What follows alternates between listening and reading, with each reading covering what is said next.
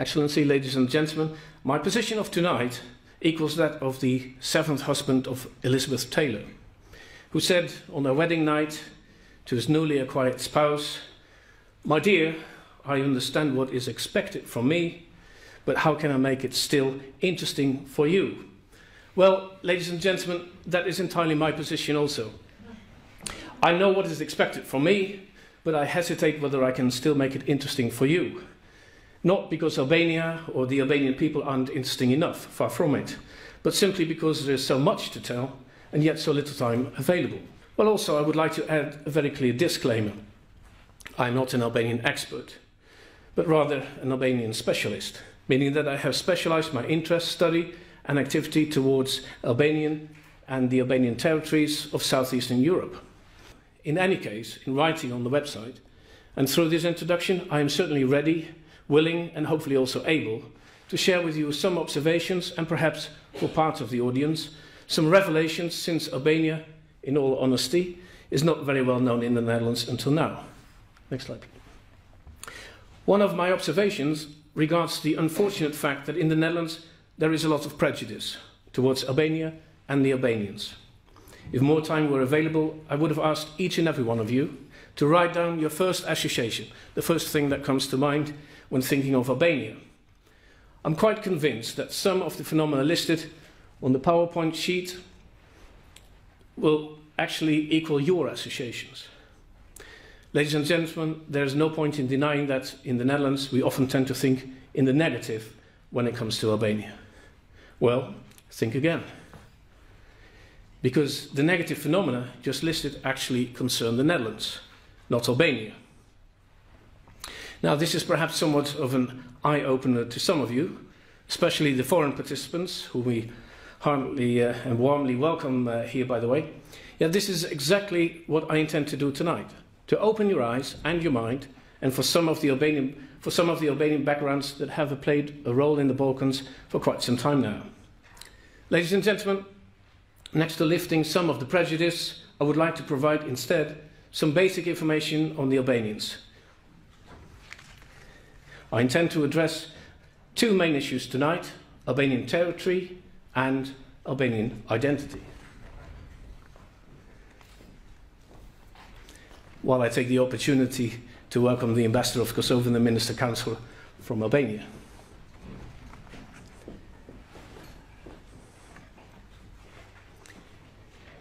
In this short presentation, I skipped the huge territory of the ancient Illyria, whose existence is well established, as well as the existence of an Illyrian language, while I shall return to the specific Illyrian-Albanian connection under the ensuing chapter of Albanian identity.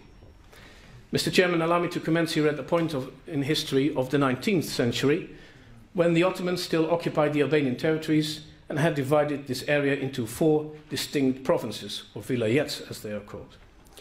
In these provinces, the inhabitants spoke primarily Albanian, while Albanian culture was predominantly present, and people associated themselves in first instance with the Albanian identity, rather than any other national or religious identity. To visualize this, I use here an ethnic map from the website of David Jan Godfroy, the Balkans correspondent of Dutch broadcasting company NOS, which will be exactly.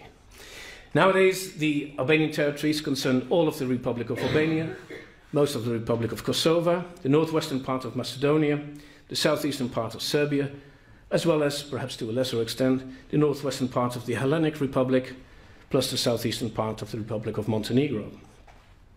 Irrespective of the correctness of this map, or any other ethnic map for that matter, what is certain in any case is the fact that the Albanian people are not only harbored in the nation-state Albania, but also in neighboring countries. This problem is usually referred to as the Albanian question. Perhaps, Mr. Chairman, we can return to the previous slide for a moment. The main cause of this Albanian question is that in the 20th century, on the 30th of July 1930 to be precise, it was decided in London by the so-called great powers of those days that on one hand they recognized Albanian independence. Albania had declared itself independent from the Ottomans on the 28th of November 1912, yet on the other hand The new Albanian Principality, which the great powers established, concerned a much smaller area than the Albanian territories under Ottoman rule. Ever since 1913, the Albanian people have sought to regain land that was considered, and often still considered, to be Albanian. This is one of the many dimensions of the Albanian factor in the region. Obviously, that presents tension with those countries who have proclaimed since 1913, or even before that, after the Congress of Berlin in 1878, that this land was actually theirs. Albanian independence was originally foreseen for all of the Albanian territories, but eventually resulted only in a tiny nation-state. And it left nearly half the Albanian people outside Albania's borders. By and large, the borders of 1913 are still the same as the current borders of the Republic of Albania. The most meaningful manifestation of the aforementioned ethnic tension came to the surface in full in 1999 in what was then the Serbian province of Kosovo, and later in 2001 when conflict emerged in the Republic of Macedonia. Intra-ethnic tensions there could mainly be contained and channeled through dialogue, while in the case of Kosovo the outcome was warfare. This crisis led eventually, on the 17th of February 2008, to the creation of the Republic of Kosovo, as the second Balkan country that is predominantly ethnic Albanian. In Albania proper and in Kosovo, the Albanian identity is obvious and not in any way questioned, while in the other areas mentioned, the situation is more complicated. Ladies and gentlemen, one may wonder, on an evening like tonight, what exactly makes an Albanian truly Albanian? That is probably the central question at hand here when discussing Albanian identity.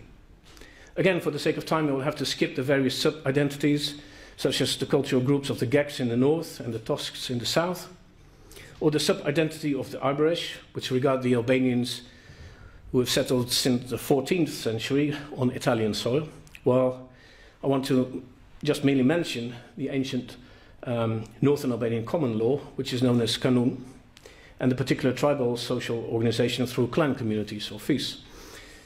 While the connected vendetta and sacred oath, the so-called Besa, also really need an extensive explanation at a different moment. Even though there is certainly very interesting Albanian regional cultural diversity available in the Balkans, which translates as regional folklore, customs and traditions, I would like to focus here on what all Albanians have in common, that is their national identity, in the sense of a system of norms and values coupled with national history and national myths. The Albanian identity presents itself through some main features, of which I have selected a few national myths and characteristics. First, the Albanian ethnogenesis myth. In other words, where do the Albanians come from? While there is very interesting theories on the Thracian and Pelasgian origin of the Albanian people, the least controversial theory concerns an Illyrian-Albanian connection. This connection assumes a linear link between the ancient Illyrians and the modern Albanians. Even though this is a commonly accepted assumption in the academic arena, debate on it takes place still. The permanent presence of Albanians in the Balkans is, in any case, part and parcel of the Albanian identity. Then the second myth, as commonly accepted concept for which full proof is lacking in various aspects. The second myth regards a story that revolves around the Albanian national hero Gjergj Kastrioti, better known as Skanderbeg, who for a quarter of a century kept the Ottomans at bay and managed to unite the Albanians. Skanderbeg's icon role relates to, first and foremost, to maintaining Albanian unity, defending Albanian territory against foreign occupation, and also defending Christianity against the introduction of a new religion, being the Islam. Later, this Albanian unity was reinvigorated through the Prison League in 1878, when the Albanians not only resisted their Ottoman occupier, but also neighboring Orthodox countries that were threatening to invade Albanian land, which they actually did then, as well as later during the First and Second Balkan War, and again during the First and Second World War. I see various people nodding, so this seems to be in part a familiar story, where Albanian territory was promised to Orthodox Christian countries such as Greece, Montenegro and Serbia, which in effect seriously endangered the Albanian nation in the Balkans. Thanks to the Priesthood League, the Albanians became better aware of their identity and also better aware of what was required to defend that identity, meaning in particular a central organization, armed forces, strong leadership, and funding. In other words, the basic requirements for self-administration. A third pillar of the Albanian identity is a very clear and indisputable one, being the Albanian language. This unique branch of the Indo-European family tree of languages regards an extremely beautiful as well as complicated tongue to learn. When I shall retire from some of my current duties, I hope to learn this language that was established as standard language as recent as 1908 at the Congress of Monastir. A peculiar phenomenon of the Albanian language, which is written in Latin letters, is that there are 36 instead of 26 letters, whereby Albanian also has certain double letter combinations which are counted as one. It is this Albanian language that unites the Albanians in the region of southeastern Europe, but also links them to the Albanian diaspora all over the world. The importance of language as uniting factor was better realized in the 19th century when the so-called religia communautaire emerged. Gentlemen, leads us to the fourth element of Albanian identity that I want to highlight tonight, which is religion. Contrary to Orthodox countries like Greece and Serbia, the Albanian national identity does not entail an intertwining of ethnic and religious identity. In effect, the Albanian identity is based on language rather than on religion. Now, one could talk for hours on Albania and religion. There's many things to story to tell. But let me remind you that the area of what is nowadays called Albania was, before the Ottoman invasions, divided into a Catholic north and an Orthodox south, divided in the middle by the Skumbin River. Gradually, Islam was introduced by the new Turkish masters, to which Albanians massively adhered, but in particular because of tax invasion reasons and new career opportunities. They can therefore be seen as crypto-Christians or pseudo-Muslims rather than fully converted Muslims. The Albanian territories have always been known for their religious tolerance and absence of religious fundamentalism. The Muslim community traditionally concerns the moderate Sufi branch of Islam, in particular the very liberal and tolerant Bektashism. Later, under communist rule, Albania became an official non-religious country, which still has its effects on modern society in Albania. In this modern society, many people will rather adhere to what Profesor Skodrani called Albanianism.